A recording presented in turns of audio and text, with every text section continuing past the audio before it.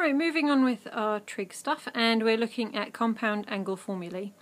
Okay, so we have, for all angles, that upside down A is a symbol we use that means for all. So for all angles A and B, we have the following things happen. Now, the proof of these formulae is in your black textbook if you want to look it up, but you do not need to reproduce that at any time, so you don't have to learn those proofs. But if you're interested for how we came about having these formulae, you can go look it up. For now, I'm just going to tell you what they are. So sine of A plus B is identically equal to sine A cos A plus cos A sine B. You'll see some patterns emerging here. And if we do sine A minus B, we get sine A cos B minus cos A sine B. You can see how they match up. We can also do similar things with cos. So cos of A plus B is cos A cos B minus sine A sine B. And cos of A minus B is cos A cos B plus sine A sine B. Notice with cos that the symbol is the opposite each time. Now in your formula book, these won't be written out as four separate things. We can actually combine these.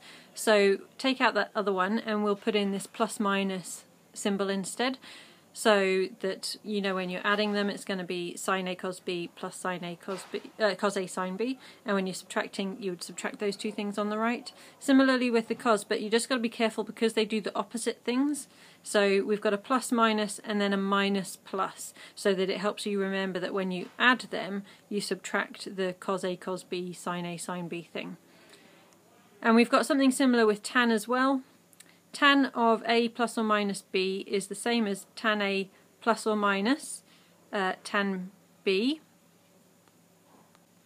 all divided by 1 minus plus tan A tan B. So that works in the same way. So if you were doing tan A plus B, you would get tan A plus tan B all over 1 minus tan A tan B. So those symbols, the order that you write them in is really important to whether you have a plus or a minus there. Let's see how some of these work then. So find the exact values of these two things. So we don't have any special formulas or things memorized for cos of 75, but we can make it using some that we do know have special properties. So 75 is the same as 45 plus 30. 45 plus 30, we've got special properties about those. We can find some exact values of them. So cos of 45, that gives us 1 over root 2, then cos 30 is root 3 over 2, sine 45 is 1 over root 2, and sine 30 is a half. You can see now why those ones are so important to memorize. If you haven't memorized that table of values already from the last video, make sure you do it after watching this video. Okay, so now just working that through and put it over a common denominator. But you know we're not usually happy if we've got surds on the bottom of a denominator, so we're going to rationalise it. So we get root 6 minus root 2 all over 4. Cos 15 similarly is the same as 45 minus 30, so we'll go through the same process. Following that formula, we've got cos cos plus sine sine. And we're just going to copy down those values from above because they're the same, except this time we're adding them together. So I won't work through all of those steps. You can see that goes through to root 6 plus root 2 over 4.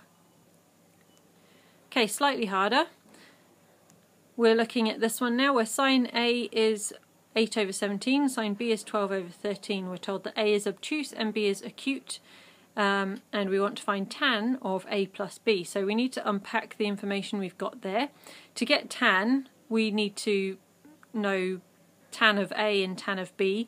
So to get tan of A and tan B, we need to know cos of each of them, because tan is sine over cos. So let's use this to work out cos. You know sine squared plus cos squared equals 1. So cos squared A will be 1 minus sine squared A, and cos squared B would be 1 minus sine squared B.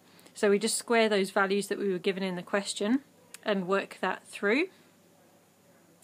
And then cos A will be plus or minus the square root of 225 over 289, and cos B will be the square root of 25 over 169 plus or minus. Now we need to figure out whether we want the positive or the negative of that, and that's where knowing that they're obtuse and acute is helpful. So think about the graph of the cos function. So we're told first of all that A is obtuse, meaning it's between 90 and 180. Now in that portion of the graph, the cos curve is below the x-axis, so it's negative. So cos of A will take the negative value minus 15 over 17. We'll do the same with B. B is acute, so it's between 0 and 90. And at that portion of the graph, the curve is positive, so cos B will take the positive value, 5 over 13.